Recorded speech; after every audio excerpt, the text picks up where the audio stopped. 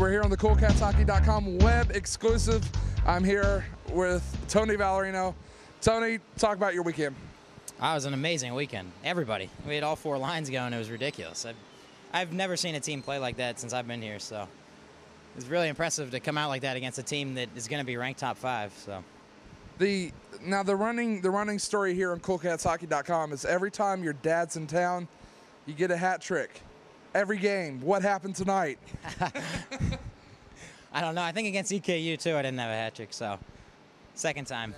Okay. We'll give you that. That's fine. So, all right, talk about Indiana next week. What do you guys got to do to steal 2 from them? I just got to keep playing the same way we're playing. I mean, everybody was playing well. We never had to sit a line. Everyone was running. The defensive responsibilities were incredible. So, just keep that up. All right, you took a little bit of shot earlier tonight. I don't know if a stick came inside the mask or whatnot. Feeling okay? Everything good? Yeah, I just was bleeding. I had to come off. So. All right, so there you have it. Tony Valerino, good luck next week. Thanks a lot. Indiana, it's going to be a split series, one there, one here. Be out here Saturday night. Kentucky takes on Indiana. Puck drops at midnight.